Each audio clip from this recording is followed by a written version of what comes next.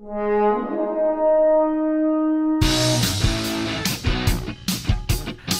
and welcome to Minute of the Apes, the daily podcast where we break down every damn dirty minute of the Planet of the Apes films 1 minute at a time. I'm Todd. Across from me I've got Richard and Sean. It feels like all day, but it's only been a week. Hey! Hi! Hey. It is Friday. Happy hippie Friday. It's like almost like the February 9th of February. I'm glad to know that I started off last minute where I couldn't talk, and I'm going to minute 90. Can't talk in this one either. All right, so minute 90. We're going to warn you up front. This minute is not a very riveting. No. You could hear Sean's groans that are reminiscent of the early days of this podcast, where it was a shot of nothing. We're gonna start minute 90 with our intrepid heroes riding horses, and it's gonna end with the thrilling shot of Taylor shaving. And as of minute 90, we're gonna stick with our 2 living humans, our 2 poor dead humans, a shooting of apes, and a gaggle of humans. 12 seconds of people just riding horses. Is it only 12? It felt more like 48. I timed it at 12, and it felt like 20,000. I mean, the most exciting thing we get in all these shots is Julius bounding through the water on his horse past Zera. We're back in the Lord of the Ring territory. One of the horses is chewing on some grass. Oh, that's true. They do have grass because, once again, everything dies in the Forbidden Zone, but the horses find grass. We're getting lots of Charlton Heston leg. So here's what I want to know. So this is in the Forbidden Zone area. How comfortable that was riding that horse with just your sarong on. Oh, ouch. Yeah, no or doubt. The crotchal area. The little bruise balls. That's my point. Is that the name? Bruise balls. This episode's bruise balls. I was about to say bruise balls. Yeah, bruise ball. But so Taylor crashed into a lake that was in the Forbidden Zone. Right. This is not a lake that they're at. No, this is an ocean. This is leading into an ocean. Yeah. So for sure. how far away is this from the Forbidden Zone where Taylor crashed? That was a good walk away from him that he had to walk in. And they're saying it's a 3-day ride into the Forbidden Zone. But the Forbidden Zone has to end at an ocean, and they can't go any further past that. Okay. So he went the opposite way. All right. So he did. Well, okay. So I just want to make you edit. Cornelius did say that the dead lake where the ship crashed was a little bit out of their way to get to. So let's assume there's a lake that's someplace in part of the Forbidden Zone area. It's someplace else, right? Mm-hmm. That's not necessarily where they are now. But we also don't know, since these apes don't have concepts of a planet or other planets like a larger, like a not a flat Earth even. They may not even know the difference between a sea and a lake and an ocean. I'm reaching. I know I'm reaching. I mean, you're not necessarily wrong. But they didn't explore the Forbidden Zone. Yeah, that's what I'm saying. They haven't given any definition to whatever the lake is, and besides calling it the Dead Lake. And just because you have the vernacular that goes along with and has terminology like lakes and oceans does not mean that you refer to the same thing. Well, he's never referred to it as an ocean. Has he not? No. Okay. No, they did. Literally, the first. Did they say sea at some point? It was Dead Lake, I think.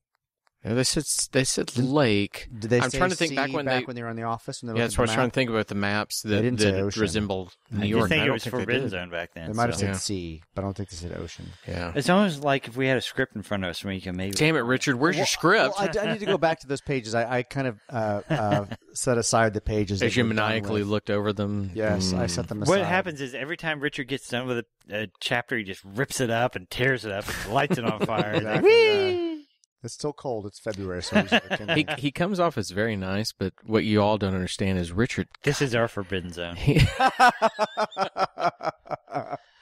Be careful, Richard. We promise. I'm covered in pelts. Oh, and Dr. Zayas, we promise we won't. That the Hunt Club go set up on me. Yeah, so it's a really just long shot of them walking down. So we don't know how they got down here. To whatever beach they're at, yeah. They didn't tell us that they're abandoning the wagon, but they've abandoned the wagon. But I can't even talk. You got my disease. I know.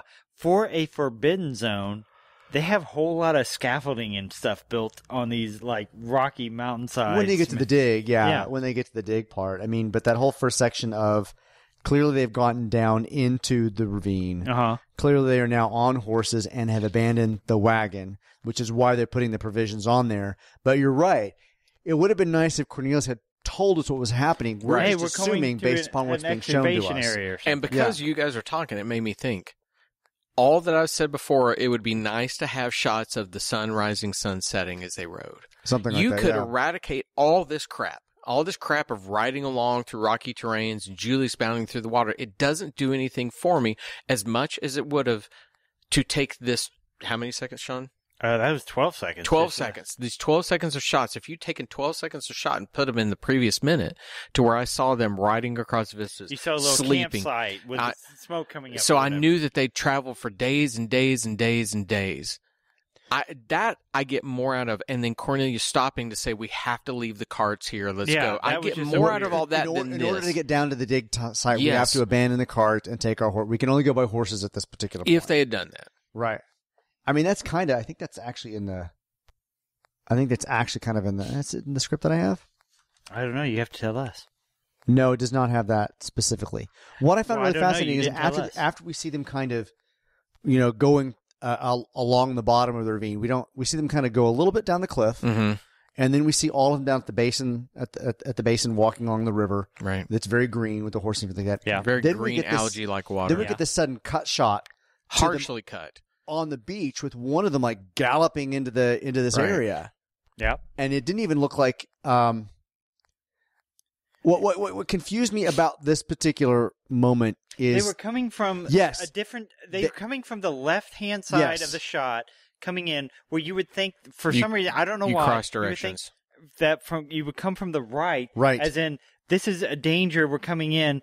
When you come from the left, you have no idea why they're coming in that way. It doesn't make any sense. I understand. You're showing me the shot. They're walking on the left side of the bank. Yeah. But when this shot emerges of them on the beach with riding, it looks like they're coming left from is the passive, right is harsh. Looks like they're coming from the right side of the thing. Yeah. And when they pan back to the campsite where you're talking about all the scaffolding, it's a right pan that even though we see Taylor, it's whether you can see he's shaving or not, we know that because we know what he's doing. Yeah. But you don't get the close-up detail, but still his activities are very passive, but the language is completely wrong. To which, again, I want to know why is he bothering with shaving? Because his woman likes him smooth.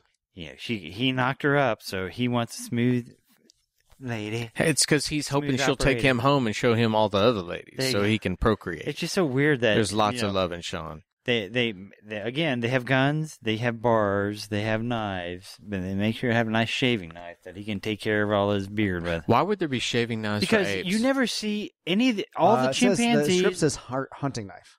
Okay. Well, all the chimpanzees, all the apes, all the orangutans. See, I know how to say it. Nobody. They all look the same. It's not like it's anybody looks any. Except for Honorius, who has the Donald Trump comb over. If you remember. Well, there's that. But nobody looks like they shave. So the fact was that scalp production, by the way. That was so good. We'll have an in-between talk after that. So it comes around the side, and we actually get the first sense of the site. And you're right; it has all the scaffolding and all these logs that are there that clearly they could not have transported themselves. Yeah. So they were already there. He said he had no boats. Yeah. They said they couldn't take the wagon, and plus they didn't have time to construct that. But somebody constructed They've that. been working. But it's his dig site, so we know that he's done this before. Over time, maybe, as opposed to one excursion. But if you can't get wagons down there, how do you get all that crap down there to build it? Exactly. The tent I can forgive, but all the scaffolding. I'm sorry, show me the tent. Back. Okay. I didn't notice that before. Look closer. We're going to get a bigger TV for you next week because you're we guys suck. But there's a little bit of kind of a tent scaffolding over part of the scaffolding over here. We approach their. Okay. Also, speaking of, now that we're talking about flaws, back up. Now that we're talking about flaws in this particular moment, why is somebody rapidly approaching on horse if they're already sitting down? I know. Why are you racing up there? Don't scare me. Maybe he's just being a typical teenager and riding his horse and getting excited. Maybe, but we see them kind of going down along the riverbank. And then what's supposed to look like them approaching the actual dig site, and then we just kind of pan to. So my real thought is the only reason to add him galloping in is to bridge the gap from galloping into the next transition. It's gotta be. I guess, but they're already. But relaxed. It is weird. Yeah. Because otherwise, just kind of relaxing on the beach. Everybody is either shaving, sitting there, or just like standing on the scaffolding. So I mean, usually if you're going to do that, if you're going to go from rivers, and you want to introduce the ocean, you go to a high shot of the ocean that then tilts down. So you're saying you go from Lord of the Rings, you're walking, you get on top of a mountain, you tilt down, you see a big, like, lava pit. Yes. Oh, wow. Is that how it works? That's usually how it should work. Wow. Instead, with this, we didn't have Peter Jackson direct these. I wonder if Peter Jackson was even alive at the time. 68. I'd be 2 at that time. I think he's older than I am. I think so, too. You're an old fucker, so. I love you, too, Sean.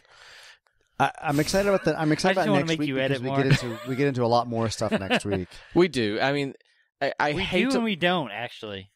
We get into Have you already watched the minutes? I have made some notes, potentially, and I have not gotten to the end of the movie, I would tell you that. Okay. I have gotten to the next week's worth of minutes. I hate to leave people on a Friday with this being what it is, but the truth of this whole minute is it's a ton of shots of people on horses.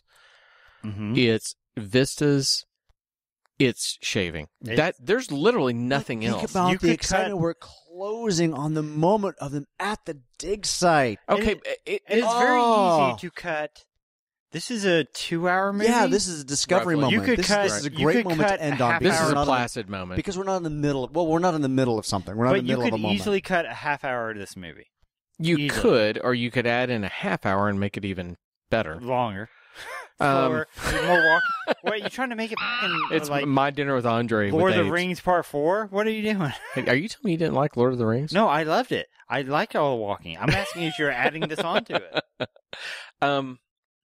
I think that maybe this is important to have a moment in this film where it literally is the palate cleanser. It's because you've had all this, you've had all the talking, you've had all this stuff. They've escaped, and is it designed this way to make you feel like they're okay? Because it goes back to the psycho idea of, and shit, I can't remember Janet Leigh's character's name, but she gets into the shower, and the 2 minutes before it are literally her.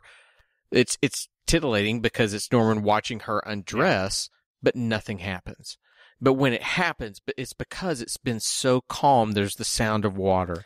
It's this, and then bam, it happens. So is this what these minutes are? Is to calm us down before the end?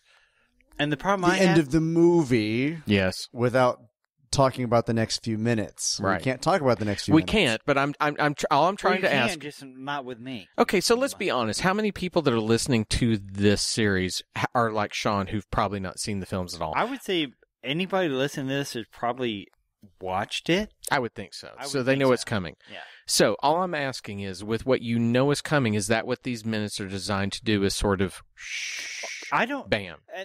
And I think I will have the point of view of telling you, because you have the point of view of knowing what's coming up. Right. And I only have the point of view of knowing the big reveal. Right. You blew it up, you damn dirty. But you know, it's like even in a song, you can't have the bridge of a song. A song can't elevate to a key change if you've not done enough to hook me in. So is that shot, I think that's what this is. That beat that we talk about, the pop culture beat that everybody knows, that shot. Yeah. What do you remember about that shot? Oh, I know 2 things about it. I know the actual shot, just because of what happened. Uh-huh. And I know the Homer Simpson version of the shot. Okay. Damn you. You maniac, you blew up. Damn you all to hell. So without going into future minutes that you have not seen yet, we are now on a beach, on an ocean. Yep. And the pop culture beat is getting closer. Same moment is on a beach on the ocean. So for Sean, what happens next is a surprise. And Sean is our audience who saw this originally. It's all of us who saw it for that first time. Sean is that person. But you see what I'm saying? Like whatever comes in the next minute, it could end in 2 minutes. It could. To Sean, it could end in 2 minutes. As far as I know. It's interesting. I'm assuming I know more because there's like 20 more minutes. There are 20 more minutes. My DVD tells me and things. All I pray is that it's not 20 more minutes of horse riding, water, and Jerry Goldsmith's score going ba-da-da-da-da. From the couple of minutes I've seen more. I'm assuming no more horse riding. Well, they're on the ocean. They all get colonics. High colonics. And then they see the final moment. Yeah. So it's 20 minutes of colonics. So we're almost done. Well, it's all about water. So Is this episode called Colonic Talk? Oh no, what? That's terrible. Is there anything else